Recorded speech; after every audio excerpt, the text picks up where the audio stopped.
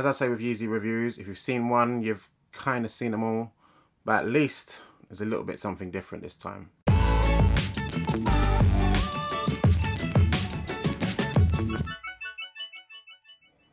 What's good guys, Ash Bash back again with another sneaker review, and this is for the Yeezy 700 V3 Azael?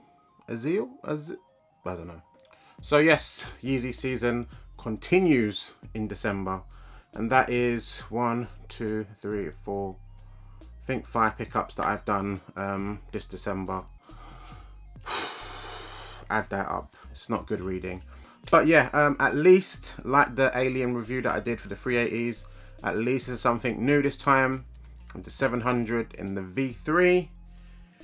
It's some people have actually said they kind of seen this being like the 350 V3 rather than a 700 range, and I kind of see what they're talking about. But let's show you the shoe and you can decide for yourself. So like every Yeezy that's come out before it, it comes in your standard brown box with big 700 on the front. But the only thing different is where's that boost branding? There is no boost, unfortunately. Well, some might actually say fortunately, but we can talk about that as well. Let's open this up, show you the shoe. And boom, here is the sneaker in all its futuristic 700 craziness. So yeah, this shoe, I'd say it's polarizing, but to be honest, I think most people that saw it originally kind of liked it. But one of the things like off the bat that sort of threw me and threw most people is the color of the shoe. In the early pictures that I saw that Yeezy rocking it, or even that I saw online, don't know if they changed it, but to me this shoe looked like a white shoe, to be honest. I don't even know what it's coming up like on this camera. Hopefully it's coming in the right color. But it is more of that sort of herringbone, beigey, off-white kind of colour for the most part on this sort of cagey kind of area to the shoe. And yeah, in the videos and stuff I thought it was like a white shoe, and seeing it in this actually makes it look a bit better, and the fact it's glow in the dark kind of makes sense as well now for that. But yeah, let's get some close-ups, show you some details of this shoe. So first off, silhouette wise, it's kind of familiar but also kind of different. It obviously has that crazy slant that you found on the 380s, so it seems to be a thing that's going forward with the whole Yeezy thing. People say it's more of a performance shape. As I said, it's similar to what you found in the Zoom flies and whatnot, but different to what you'd find normally on a 350 or a 700 beforehand. Some of the similarities that you do find with the shoe though is this front part of the shoe here, where it's got that sort of U shape. You had that on the 700 V2s and the V3s before, where this one is in this kind of rubberish material. Before it used to be in either a sort of suede or like a ruffled suede before, so that's different. But the part that stands out the most obviously is the lateral and medial sides, this whole caging area of the shoe, which is way different to what you found on your standard 700s. 700s before have been made normally of like either leathers, mesh, suedes and whatnot, whereas this is technically underneath it all kind of feels like a 350 kind of, because it's mostly like a mesh shoe to be fair, but it's still different. It's like part and part of one shoe and another shoe. So starting on the lateral side, which is pretty much similar as the medial side anyways, underneath this is what they're calling, I think it's RPU, which is rigid polyurethane or something like that. It's basically like a stronger version of a mesh, basically. Kind of softish to the touch, but you can feel like a rigidness behind it. You know, like you have to have the fly knit, you have that the fly wire. We've got a little bit behind it. Kind of feels similar-ish to that. But it's done in a sort of pattern similar-ish to what you found on the V2 Statics. You would kind of think, oh, there's the 3 stripes, but not really. There's a million stripes here. Then there's like 3 stripes here. Then there's 4 stripes here. So I don't know if there's really like a 3-stripe pattern in it, to be honest. It's kind of like a mixed bag. So I don't know where they're going with that, whether it's supposed to be lines, because it doesn't look like it's representing the 3 stripes with this pattern. But if you see the big old bits here, I guess that is technically what the 3 stripes is going to be. But then that one is also kind of there as well. So again, is it 4 stripes? Is it 3 stripes? I don't know, but that's what they're doing there. Towards the lower part of the shoe here, you find a different mesh, On here, it looks like it could possibly be transparent. I haven't actually worn it with a different kind of sock, so I will show you that if it does. But this part here is in a different kind of mesh, seems a bit softer, and it could be transparent. Pretty sure it is, to be fair. Let me see if I put my finger there. Yeah, it is. Put my finger there, you can see right through it. So this part here is transparent. A nice little touch, obviously something new to the 700 line as well. Medial side is pretty much exactly the same. Nothing crazy different to see here. Obviously on the previous shoes, these two sort of back bits are normally 3M.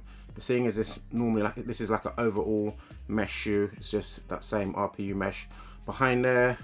Back of the shoe is pretty much the only branding that you'll see on the shoe, where it has the Adidas old school training logo at the back of the shoe there.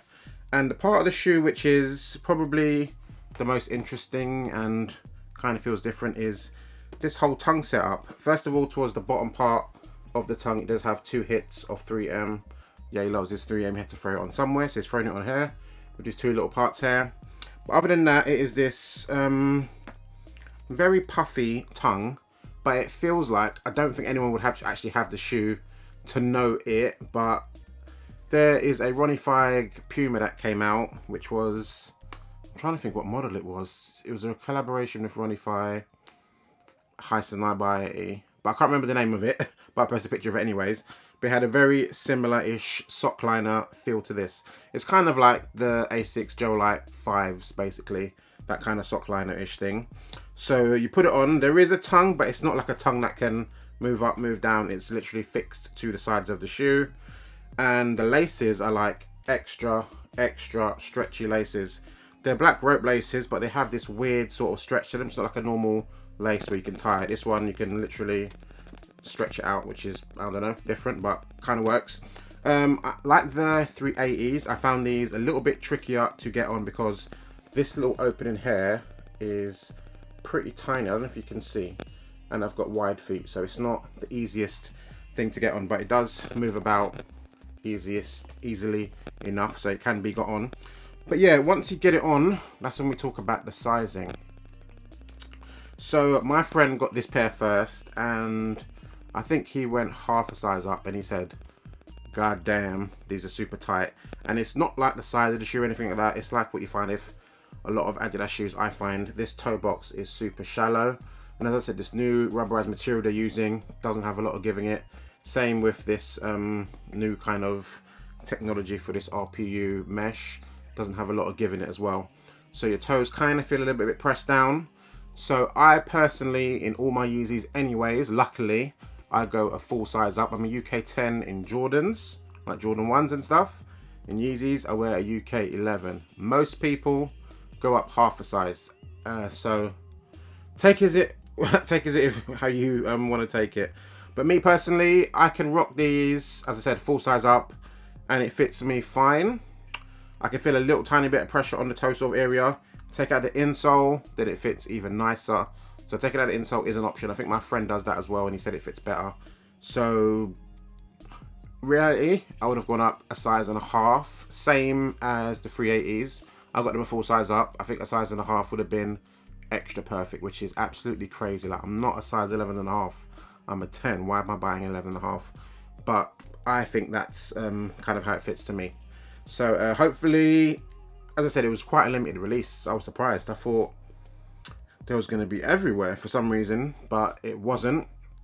These actually retailed for cheaper, cheapest Yeezy in recent times anyways. Back in the day, Yeezy 350s used to be 150, so that's the cheapest they've been. But these were 170, I believe, £170. For reference, in the UK, 350s are 180.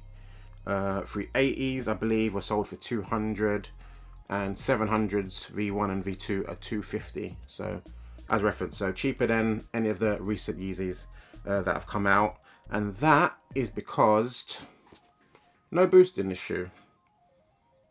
No boost in the shoe. And how the design is, I'll show you the sole first of all. This light blue sole, very cool. Very similar, it might even be exactly the same as the 380 Aliens. I'm not too sure, can't remember off the top of my head. But yeah, normally you have the pods here where you would get the boost. So in my mind, it kind of feels like they had thought about it, because that's the design. but maybe they thought to cut. I can't think why they would think to cut costs. But this one, I believe, from what I've read, doesn't even have Adiprene Plus, is which I thought it was gonna have, which is actually really comfortable. It's just like a standard, basic sort of EVA standard sole, so nothing extra special, which is surprising for a Boost, especially a shoe that is 170. Yeah, it's cheaper than other Yeezys, but still a high price. But with all that said, gonna chuck them on feet, show you what they're like. Let go.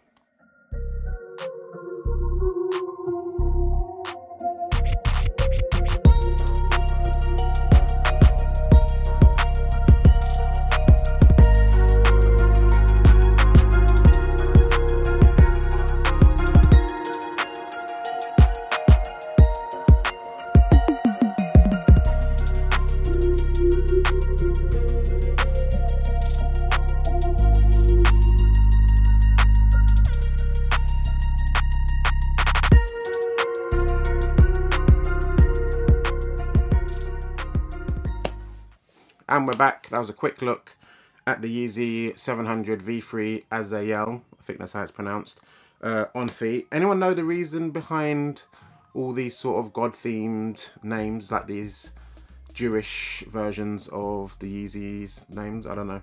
It's something he seems to be doing. Obviously, he's done the whole God is King and all that sort of stuff, but I'm not too sure why he's using that for these shoes. Maybe something cool for him. But yeah, overall, I would say the shoe is surprisingly fire. Like, at very first, I wasn't 100% sure. Because he's been rocking these quite a lot. It seems like he likes them. Like, he's rocking them hardcore. When I watched a little video from the Sunday service, he was rocking these back in the day. Obviously, gave this pair to Khaled as well. And yeah, they're actually pretty fire. Comfort-wise, I'd say they're actually pretty comfortable, to be fair. Like, there's no Boost, obviously. And Boost is a thing. Boost is comfortable. But I find myself, and a few people have actually said it as well, like, rocking Boost is comfortable at first, but after like a long day I kind of get foot fatigue. I don't know if it's like it's too soft or something, so hopefully after wearing this for a while it will be good for my feet. But you won't know until I do a big ass wear test, that I haven't worn these out properly yet to even judge that, to be fair. And honestly, the colorway is like the worst time of the year for it to come out. Like, why is this coming out in December? Obviously, he lives in LA, so it's different. It's sunny all the time. But the UK, it is time where it's going to be rainy every day, possibly snowing. So it's not really the time to be rocking like a white shoe, which is white, grey, and sort of this off-white colour. But it is what it is. Overall, I like the shoe. Surprised that it's super limited. Like, so it makes me even happier that I managed to get it. But yeah, I've seen pictures of a black colorway coming out. They look fire. If I do get them, I will be going up half a size more than I already said, just to make sure they fit even better. So keep your eyes ready for that in 2020. I'm sure there's going to be a lot of Yeezys as usual. I've got loads of pairs now, and I probably need to get rid of a few because I don't wear some of these old colorways that I have anyways. But that's enough waffle. I hope you enjoyed the video. Follow me on Instagram, @ashbashsneakers.